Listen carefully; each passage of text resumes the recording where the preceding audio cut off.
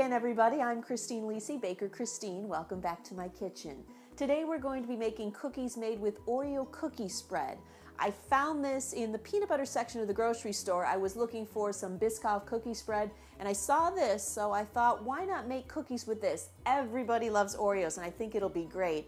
I don't have any assistants with me today, but I have two dogs, our dog Charlie, and we're watching our neighbor's dog Amber, so they may make a guest appearance or two today.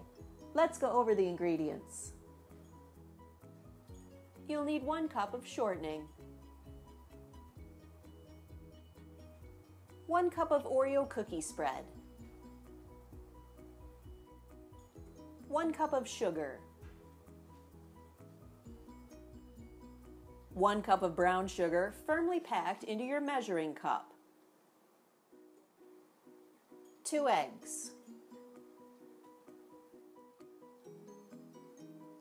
1 teaspoon of baking powder, 1 1/2 teaspoons of baking soda, 1/2 teaspoon of salt, and 2 1/2 cups of flour scooped from your flour bag or your flour container into your measuring cup so that you get the correct amount.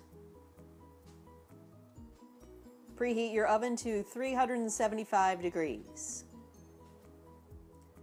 This pretty much starts out like any other cookie recipe. You're going to put your shortening in first. And the thing that I do to make the shortening come out easier is I spray the cup with Pam, and then you don't get a big mess. So you might want to try that if you want the shortening to come out a little easier. Then you're going to add the cookie spread. I often wonder who comes up with the ideas for this stuff. This is awesome. Crushed up Oreos and butter and sugar. Are you kidding me? And then you add your brown sugar and your sugar, and then grab your mixer and you're going to blend this all together. Probably take a couple minutes because this is a little bit thick. And then we add our eggs.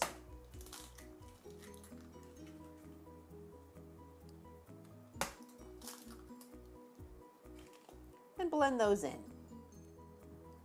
Then we're going to slowly put in our dry ingredients and blend it all together, probably a low speed so it doesn't go flying all over the place. Then line your cookie sheets with a non-stick baking liner.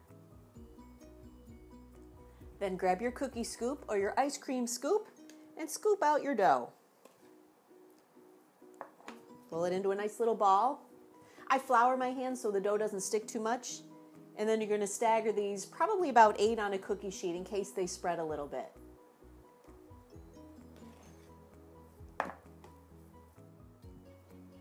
And you'll bake these at 375 from anywhere between 9 and 14 minutes. And here's Charlie enjoying a little snooze on his Bill's blanket. And right after you take the cookies out of the oven, you can sprinkle them with a little powdered sugar to add a little extra sweetness. Thanks so much again for joining me today for the Oreo spread cookies. These are super easy. I think you'll really like them. And who doesn't love Oreos, right? A reminder, the recipe's coming up at the end of this video. It's in the YouTube description box, and it's also on my blog, bakerchristinelisi.wordpress.com. Remember to keep those recipe requests coming to me. I'm always looking for something new to bake.